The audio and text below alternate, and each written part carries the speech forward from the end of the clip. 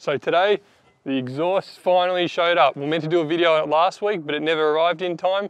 So this week we're going to be showing you how easy it is to install your own exhaust.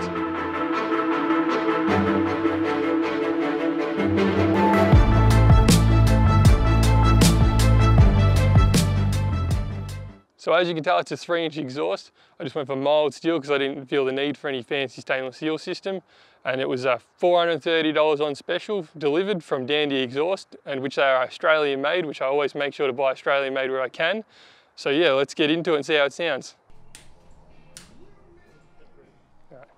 So all you're going to need is 3 spanners, which in my case is just 2 14mm and a 10mm. And definitely a can of WD-40, because unless it's a brand new car, it's going to be pretty seized up and rough looking onto there.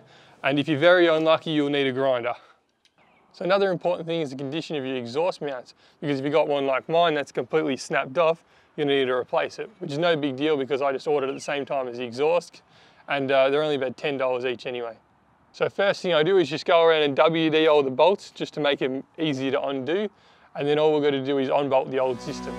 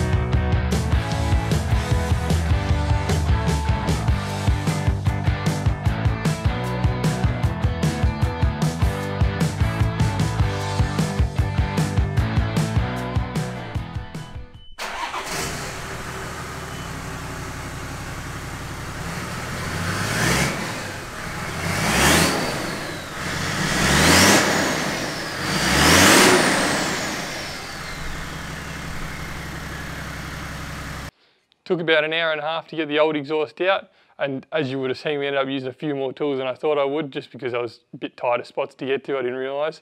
And yeah, now we're on to putting the new exhaust in, so we're going to start from the dump pipe and just work our way back.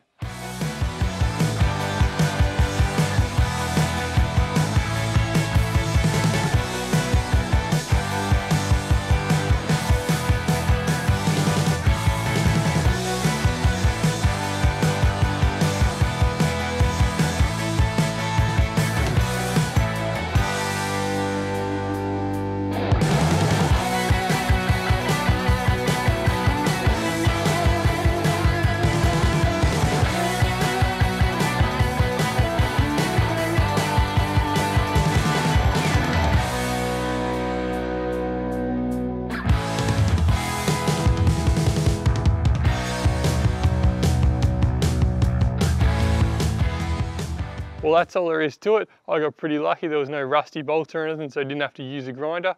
But the best thing I found was just to put everything in place first, then lightly tighten it, and then once you know everything's in its proper spot, then just tighten it all up properly at the end. And I was very happy with the fitment because, like everyone was saying, a cheap exhaust wasn't going to fit very well, but it turned out really good. Everything fit up perfect. So the big question is, how does it sound? Let's find out.